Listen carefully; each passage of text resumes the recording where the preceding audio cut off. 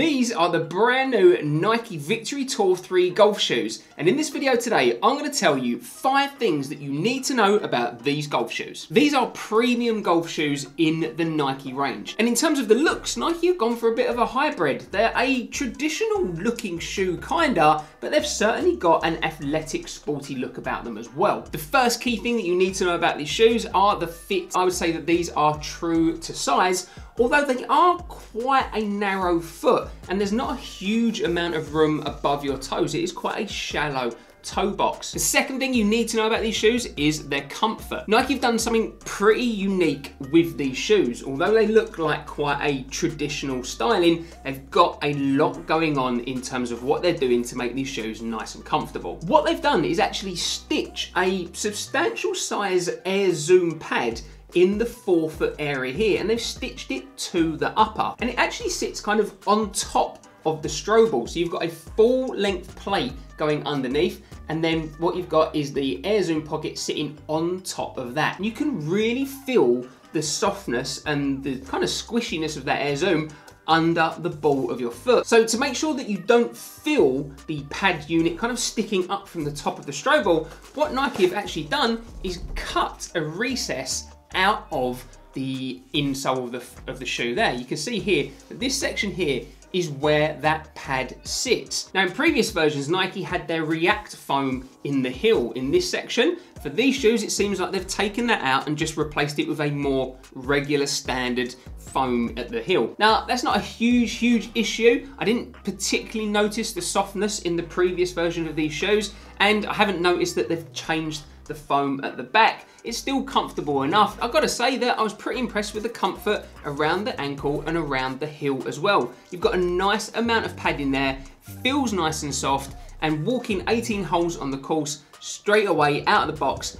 I didn't have any problems with these. I didn't get any blisters. Now you haven't really got any padding at all on this tongue section here. It's just right up against the leather of the shoe. I didn't find it uncomfortable. It's not the most comfortable that I've ever tried on the top part of your foot, but it doesn't really need to be because that leather is actually plenty soft enough that it kind of molds and sits nicely on top of your foot. One other thing when it comes to comfort on these shoes, Nike have put quite a sizable internal strap that runs through the laces. So the laces go in the upper and then it goes through this strap. And then the whole idea of that is that it's pulling that material kind of over the top of your foot and locking it down. Personally, I'm not feeling a huge benefit from that. I didn't really notice it was there. Others with bigger feet have tended to have a little bit of a problem with that strap because it was on previous versions of the shoe, and it can kind of sit a little bit uncomfortably if you catch it. You've got to make sure that it's sitting nice and flush across the top of your foot. The third key thing you need to know about these shoes is how waterproof they are. So using them out on the course in kind of regular conditions, a little bit of rain and stuff like that, no problems whatsoever. I did my full waterproof test on these, which meant I poured 300 milliliters of water over the upper as well as over the bottom part of this tongue section. And you can see here that a little bit of water did creep through the eyelets of the laces and the bottom of the tongue. There's no gusset at the bottom of this tongue, it just goes straight through to the top of your foot. So if you get caught in really heavy conditions or you step in a puddle, then your feet are gonna get a little bit wet. But generally, I would say for most golfers, in most conditions, you're not really gonna have any problems. If you are thinking about buying them, then I've included any links in the description below, along with any discount codes, so hopefully you can pick them up for less than retail price. The fourth thing you need to know about these shoes are the grip and the traction. So these have got 7 cleats here on them. So you can see you've got 2 at the rear and then 5 across the midfoot to the toe. So I've not really seen this done too much before on Nike shoes. I think maybe it's the first time, in that they've actually split the different types of cleats on the sole of the shoe. So you can see here on the lateral side, you've got these 2 here that match the 2 at the heel. And then you've got these 3 on the medial side. Hope I'm getting them the right way around, I think so. On the inside, you can see here that you've got slightly different cleats.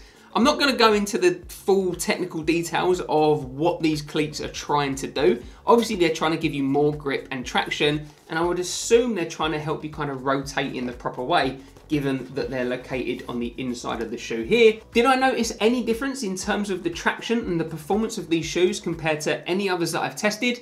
No, not really. I'd say that these gave me all the grip that I needed, which is what I would expect from a pair of cleated golf shoes. These ripples there probably aren't really giving you anything in the way of additional grip and traction, although they are certainly giving you extra stability with these shoes. There's not a whole lot of flex in them, but there's enough flex in the toe box, but you've got a pretty good amount of stability in these shoes. You don't sit as close to the ground as some other spiked golf shoes, something like the FootJoy Premier Series. With these, because you've got that air pocket in the front and you've got quite a lot of midsole foam at the heel here, you do feel that you are sitting kind of tall in these shoes. Not to the point that I felt uncomfortable, but definitely something that you want to make sure that you are comfortable with, especially if you're spending all that money on these shoes. I'd say they feel pretty similar to something like the FootJoy Hyperflex Carbon in terms of the height off of the floor. Clearly, it's not that big of a deal for all the PGA professionals. These are currently being worn by Rory McIlroy. That being said, he could probably wear a pair of slippers and beat me by 20 strokes. 30, probably.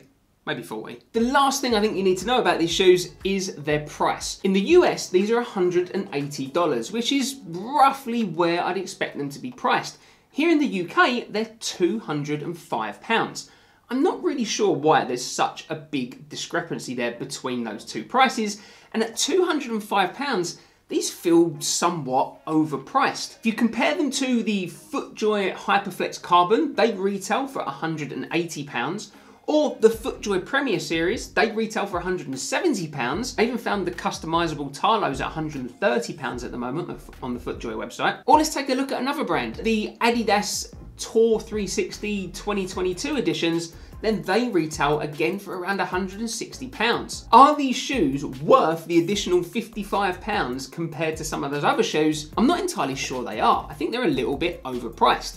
They are a very comfortable pair of golf shoes, I'm not going to deny that. And you're probably paying for the technology and the tooling to make that possible. But does that money equate to significant extra comfort or extra performance? Not really. Not in my opinion anyway. So if you like the look of these shoes, then fantastic. If you're happy to pay that extra premium for them, then I think you're going to be pretty happy with these golf shoes. They certainly feel pretty premium, they're nice and comfortable, and I think they've got a great look. These are definitely Nike's, I would say, most premium and traditional looking golf shoes while still having that sporty Nike vibe. You're getting a full leather upper, which is quite nice and soft to be fair, although you can expect quite a bit of creasing that comes with that softness. You can see it's already started here across the toes for me. And there's a few textures to this leather as well. So you can see you've got this very small pinprick pattern here on a grid kind of layout across the toe on both the inside and the outside.